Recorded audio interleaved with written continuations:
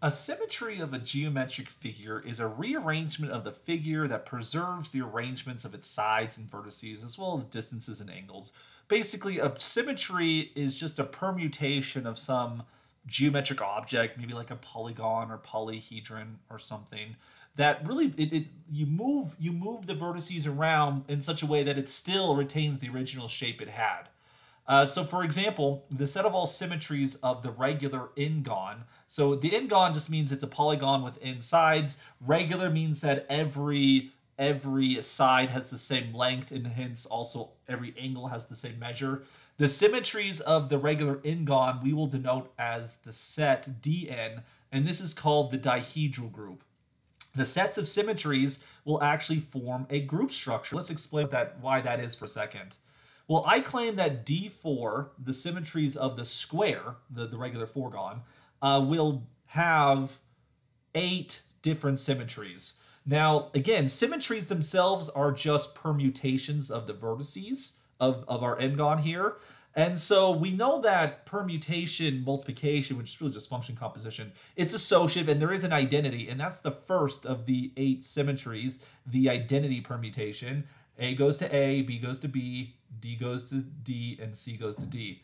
Just so you're aware how to read this right here, I'm going to have on the left-hand side the original square. And for convenience, I've labeled the vertices of the square A, B, C, D, oriented in a clockwise motion here. And then over here will be the image of said square so you can see what the permutation is, what the symmetry is. So the identity symmetry doesn't move anything. So A goes to A, B goes to B, D goes to D, and C goes to C. So you get the identity. That is the first of these 8 symmetries. Great. In order to be a group, we do have to have inverses, and we do have to make also sure that we have a binary operation, that the product of 2 symmetries is in fact a symmetry, which isn't too hard to see, but we'll be more specific about that in a moment. The second symmetry of the square, we will call it row 1 for right now. Row 1 just corresponds to a rotation counterclockwise by 90 degrees. So A is going to go to D, D is going to go to C, C is going to go to B, and B is going to go to A, as I mentioned here. If we write this in a permutation notation, A goes to D, like we see right here. Right? So A is going to rotate to D. B is going to go to A, as you can see illustrated already on the screen.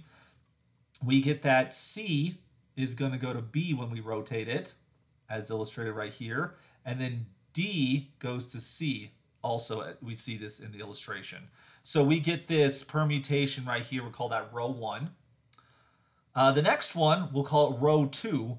Row 2 is actually constructed by rotating the square counterclockwise by 90 degrees twice. That is, if row 1 is a 90-degree rotation, row 2 is a 180-degree rotation. And so in this situation, A is going to go to C, and then C is going to go back to A. So A goes to C, C goes to A, just like illustrated right there. Also, D is going to go to B, and B is going to go to D. So B goes to D, and D goes to B in this rotation. So row 2 is just 180 degrees counterclockwise. Row 3 is going to be the matrix where we actually are going to rotate 3 times by 100, but we're going to rotate 3 times by 90 degrees, which when you compose those all together, that's a counterclockwise rotation of 270 degrees. So notice what happens here. A goes to B, D goes to A, C goes to D, and then this is getting super messy here, and then B goes to C, as illustrated in my permutation tableau. A goes to B, B goes to C, C goes to D, and D goes to A. Notice if I were to rotate another time by 90 degrees, that would just be a 360-degree rotation, which is none other than just, of course, the identity we had before. And so these right here, these four permutations, the identity, row 1, row 2, row 3, these are just the rotational symmetries. If you rotate by 90 degrees any number of times, you're going to get back the original square. Something else you want to mention here is that row 2 right here, this is just rotating, whoops, that's a P. If you rotate row 1 twice, that'll give you 180 degrees. If you rotate row 1 3 times, that's the same thing as row 3. That's the numbering scheme we're using right here. But I also want to mention that when we rotated 100 or 270 degrees counterclockwise, that really is just the same thing as rotating 90 degrees clockwise, which is the inverse operation of row 1. So I want to point out here that row 3 is actually the same thing as row 1 inverse, and also rotating 90 degrees counterclockwise is the same thing as rotating 270 degrees clockwise. So row 1 is the inverse of row 3. Let me write that correctly. So and then also rotating 180 degrees counterclockwise is actually the same thing as rotating 180 degrees clockwise. So row 2 is its own inverse. So when we look at, and of course the identity is its own inverse as well. So when we look at the 4 rotational symmetries of the square, we can see that they're inverses of each other, and any product of rotations will also be a rotation. Like composing, two 90-degree rotations is 180. If we do a 90-degree and a 180, that's a 270. If any other combinations, you can see those are going to be rotations again. So those symmetries seem to be taken care of okay. The square also has 4 reflective symmetries, and so let me explain what's going on here. If we take the diagonal line that goes from A to C, that is, it's the northwest to the southeast corner of the square, if we reflect across that diagonal, well, the points A and C won't get rotated, or they won't get reflected along the line since they're on the line themselves, but B and D will swap locations. So A goes to A, C goes to C because they're on the reflective line, but B and D will swap locations. This is an example of a reflective symmetry, which we'll call this one sigma 1. Another reflective symmetry is if you take the horizontal line, you can think of, like if our square was centered in the origin on the plane, then this is just the x-axis right here. If we reflect across the x-axis, A and D will swap locations and C and B will swap. So A goes to D, D goes to A, B goes to C, C goes to B. This is another example of a rotation, not a rotation, a reflection, excuse me. Switching over to the next slide, we also get a diagonal reflection if we go from D to B. This is the southwest to northeast corner. In this situation, B and D will stay fixed because they're on the reflective line, but then A and C will swap locations. So A goes to C, C goes to A, B is fixed, and D is fixed. And then the last reflection we can see here is if you take the y-axis, that is a vertical axis of reflection. In this case, A and B will swap locations, and then C and D will swap locations as well. So A goes to B, B goes to A, C goes to D, and D goes to C. We're going to call these ones sigma 3 and sigma 4. And so I claim that all 8 of these symmetries of the square, the 4 rotations and the 4 reflections, this encompasses every possible symmetry of the square. And I should mention that the composition of 2 symmetries is itself a symmetry. We would call this symmetry multiplication, or if these are just permutations, this is permutation multiplication. So let me show you some examples of this, right? If you were to take row 1 times sigma 2, as these are permutations, remember that we actually work right to left.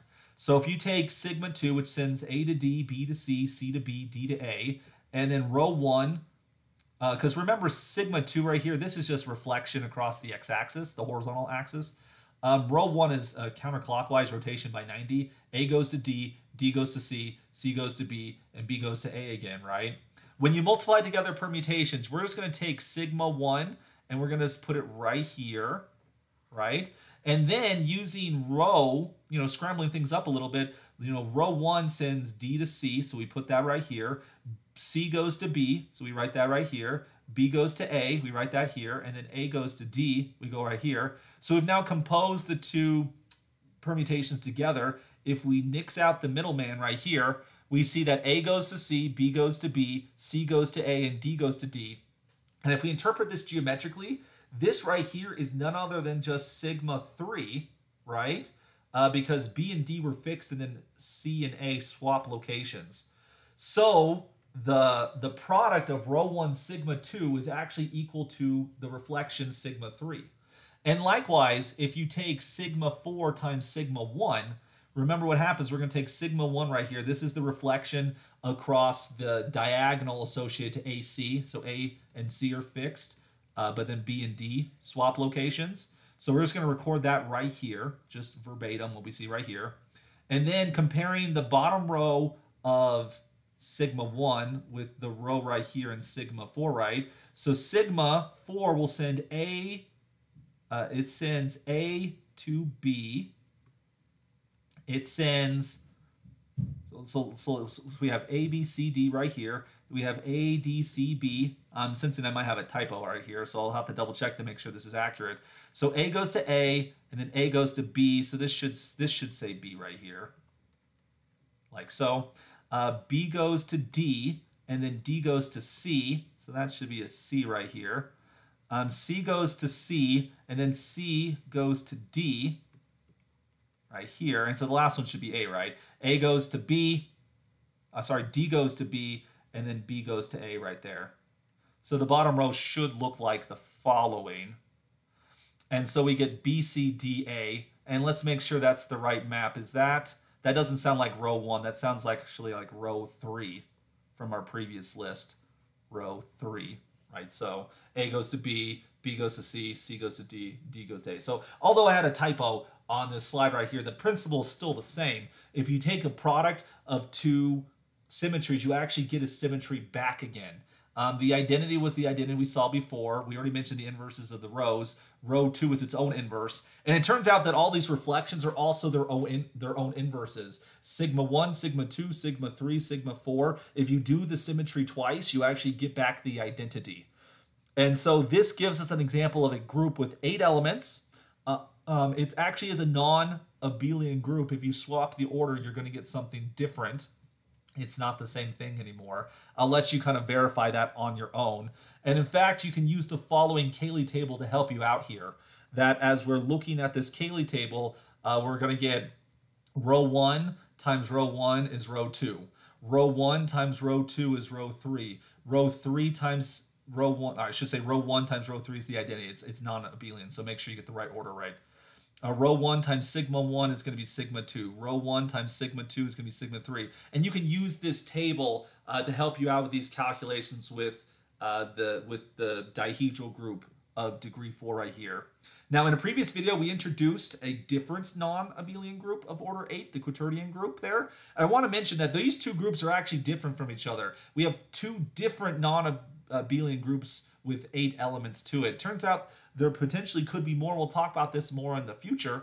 But this presents us a family of groups. Like we did the dihedral group for the square. You could also talk about the symmetries of an equilateral triangle, symmetries of a regular pentagon. These will give you the dihedral groups D3 and D5 respectively.